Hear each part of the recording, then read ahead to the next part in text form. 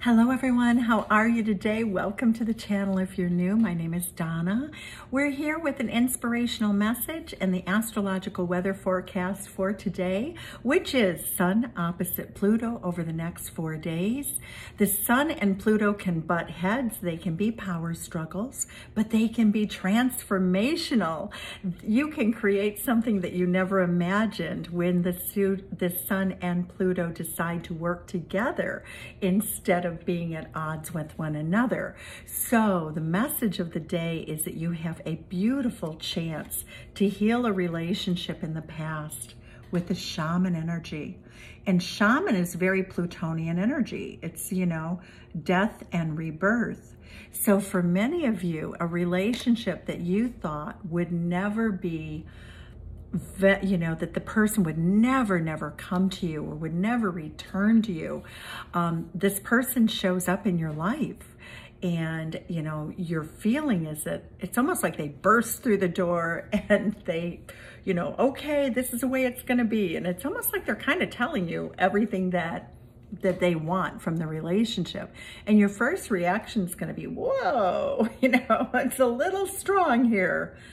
But what we're seeing here though, is your person is approaching you in a way that seems very intense, because Scorpio energy is intense, Pluto is in Scorpio, but they really want to make things better. And so it's really important to stay in this energy and not overreact, okay?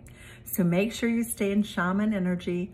Make sure you just hold your emotions, listen to what they have to say, because you have a chance to have a very healing energy. The Eight of Pentacles says you're going to learn about something. Something will be revealed to you that will make you very, very happy.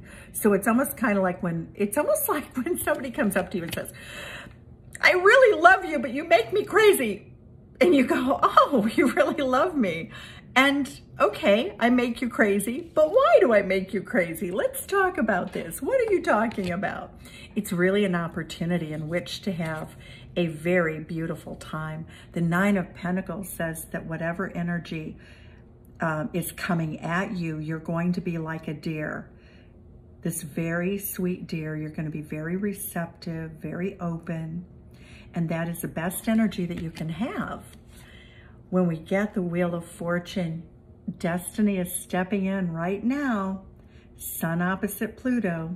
You may have to make a decision quickly, but it doesn't have to be immediate. It can be up to 25 hours after you hear the proposal, okay? So that's your practical energy. That's your practical message for today. So that is your Sun-Pluto opposition. If you are dealing with somebody who comes at you in a very powerful way, like an authority figure, whatever you do not start any fights or any things that, could come back to bite you later. Just don't participate, smile and just say, oh, I'm really in a hurry, or I hope everything's okay. I hope it works out. Whatever you have to do, just placate the person.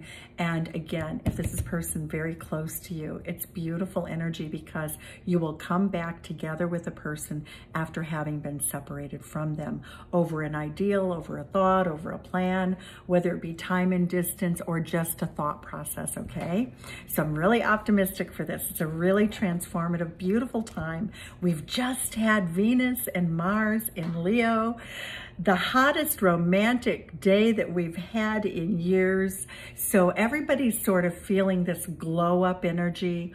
It's mating and dating season, my friends. So enjoy yourself. The message that I got, the channeled message that came to me this morning, was the power of manifesting by taking small actions. And when I say manifesting by taking small actions, I'm talking about no money, no action. It's all your vibration. That the most important thing you can do to manifest what you want is to hold yourself in that place of being very, very positive, very knowing that you could get it. And so you say, so Donna, how do we do that? Well, one of my best manifesting tools personally is Pinterest. And the reason I say that is I read a book from a metaphysicist, The Laws of Attraction, Florence Scovel Shinn, in the 1920s, and I read the book a long time ago. So I've had a lot of time to manifest what I want. It's been very successful. Very simple. Very simple. What I do, and what her advice is in the book, is you align yourself emotionally first with what it is that you seek to have, that you become peaceful with it, that you start to fill out the details of what it looks like. So for instance, if I wanted to have a new car, I would think about how it would feel to drive the car. I would imagine myself in the car. I might go online and look at pictures of cars. I might look at the ratings of the cars. I might look at the colors. In other words, actually plan as if you're going to buy it, because then Spirit says, oh, just a minute, we'll have the money to you ASAP. And so that is how you manifest over calm waters. One of the other things that Florence Scovel Shinn really talks about is the fact that a lot of times people have like a false start.